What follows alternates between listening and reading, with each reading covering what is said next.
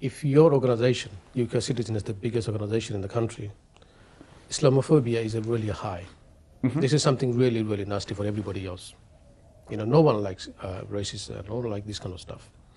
Is there any campaign? Is there anything you're doing about it? I mean, what kind of stuff do you do? One of the things difficult about Islamophobia is there is no Islamophobe. So there's not one person that's responsible for Islamophobia, right? And so it's really spread out, it's complicated. So Citizens UK, because we're a diverse alliance of lots of civil society organisations, what we've done is we've set up a commission into Islam. So we're going to go up and down the country to the various alliances we have in London, in Birmingham, in Nottingham, in Milton Keynes, in Cardiff, Newcastle. I think I've hopefully named most of them. And we're going to visit the different Muslim communities there and other communities that work with the Muslims. And we're going to take this commission that is chaired by a guy called Dominic Greaves, who used to be the former Attorney General for the government. So he used to be a minister, he's a conservative. And it's also got people like the former head of the MI6, former head of land forces in Afghanistan. It's got the former, like currently the Electoral Commission. So it's a very diverse set of people, and it's not mainly Muslim. So it's a very objective but powerful, especially within policy terms. They're very powerful. And they're going to visit the different alliances and look at this.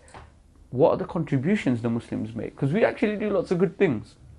You know? But we also do bad things. To be fair, yeah, and if we don't acknowledge our wrongs, I completely agree. We never learn. I completely You can't agree. just brush everything of this Islamophobia.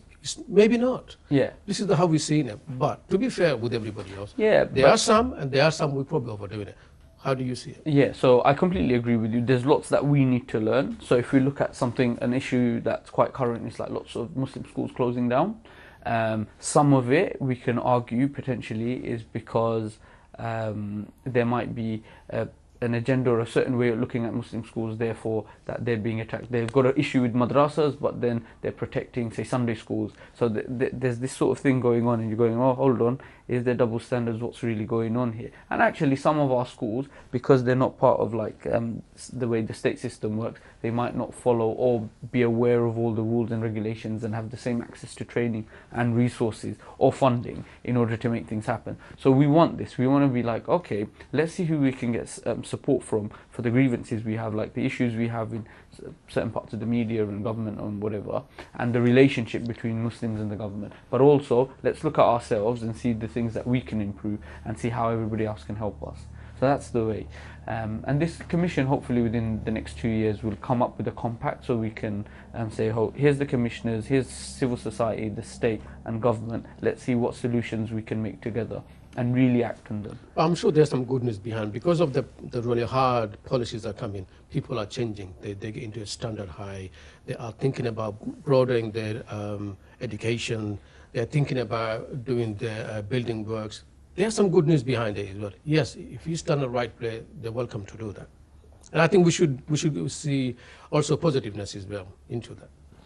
Because you could see in the corner, every corner we have this and that and that. Are they really safe? You know, there are lots of things that are happening. So I think we see two ways. One is government trying to do, maybe they have the agenda behind, we don't know. But they are trying to do better for everybody else. What do you think?